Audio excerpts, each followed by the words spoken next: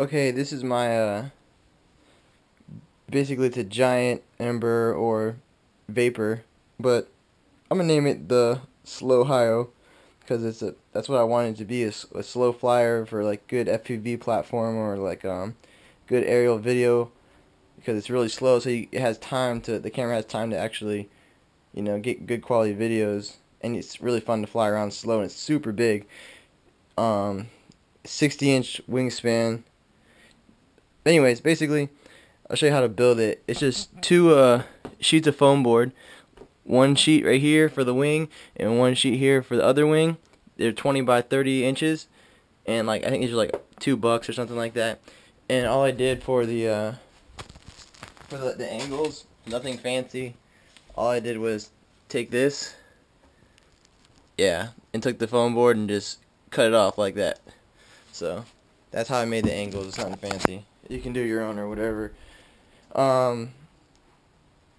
Also, it carries a lot of weight. Like this right here, the Thunder Power 65. See, I know it's overkill. I know, but they're the biggest batteries I had, and they're 4400 3S batteries. I mean, they're pretty big. And it takes two of these in the front, along with the GoPro when it's in this. It slides on the front here. Along with the GoPro and its housing up front to get it to balance out pretty decent. And I made it like that on purpose so it could carry a lot of weight and go for longer flights. I also made it so that I could get the receiver as far away from the FPV equipment. Like say I had the FPV equipment right here and stuff like that. I wanted to get it as far away from this receiver as I could. And this is a 72 megahertz, and I just had like the antenna hanging off the back. But so I added some extensions going along, and then it plugs up right here into that.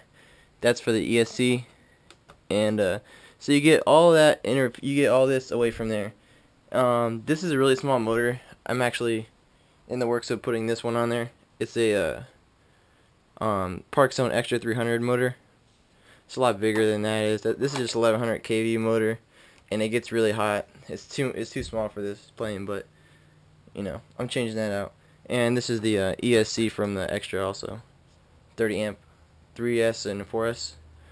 But measurements.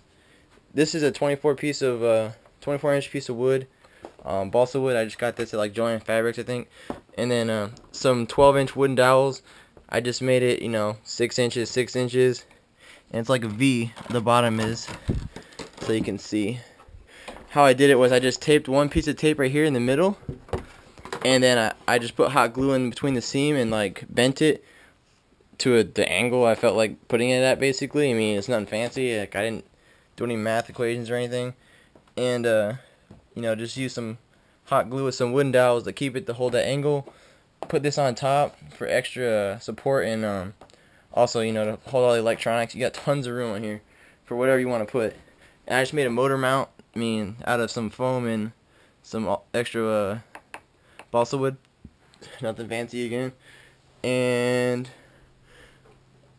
at first I made this and it was all one piece, and I couldn't take the tail section off, and I couldn't get it in my car, so that sucked. So after I crashed it the first time into a tree in super windy conditions, these booms broke, so I just made it so that I can take the front half off and put the back half in the car and that in the car, and it'll both fit. And these are just this is just half a sheet basically of foam board. So it's gonna take you 2.5 sheets total to make this. 30 inches long. It's 10 inches wide. I cut the hinge part. It's 6 inches right here, 6 inches, and then 4 inches is the rest of the elevator. And I got a servo here, and a servo here. Oh, bent a little bit. To work the elevator basically. And a servo here for the rudder right here. And the rudder is 10 inches high by 10 inches wide. I mean, this is really simple. Same thing, 4 inches from the edge. I made the little like cut for the hinge, And these are just some barbecue skewers, just 2 of them. I mean, it's really strong.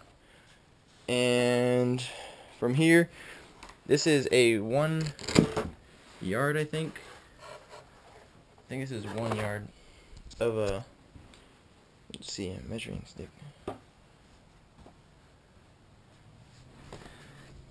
Yep, 36 inches. Balsa rod, basically, or whatever. And I put some Velcro right here. I think it's like roughly 10 inches. Let's see. Yeah, basically 10 inches. And what that does, on the bottom, I'll just set it right here. On the bottom,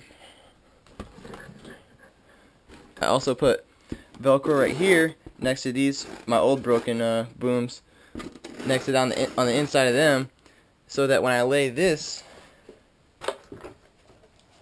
on top, let me get this.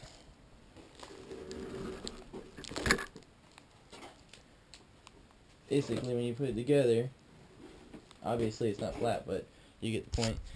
You tuck this right up next to this, so it's pretty sturdy. You make it flat and everything, and then I got these straps going over the top to hold it down, so it sticks to this Velcro with this on here, and it sticks really good with that. And then you just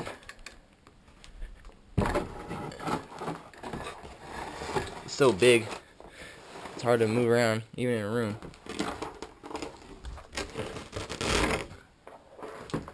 Then you just tighten it down, the Velcro, around these, and it's on there solid, like it's not moving, it's not going to come off or anything.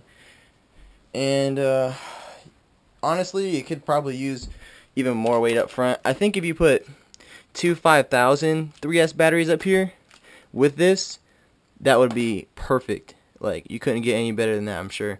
These are 4400 65C, so I'm sure if you got a lower C battery and a 2 5000s, it'd be like perfect weight up there with that GoPro.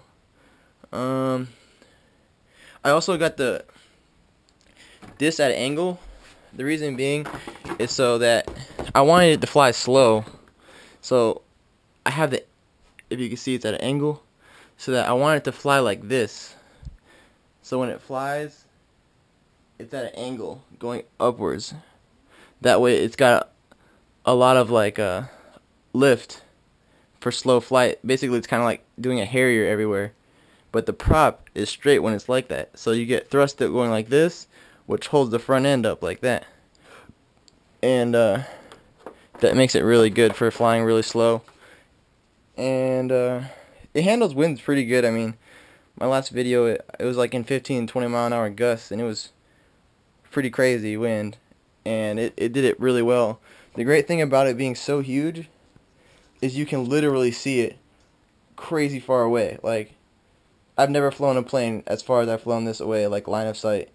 I mean, for something you could build for like $20, really less than that actually, this is a really good plane. I mean, I just, made it up out of my mind, and it flies really good and it works really nice. I mean, so if you're looking for something really easy to build and you want to put your GoPro on or something, this is really cool.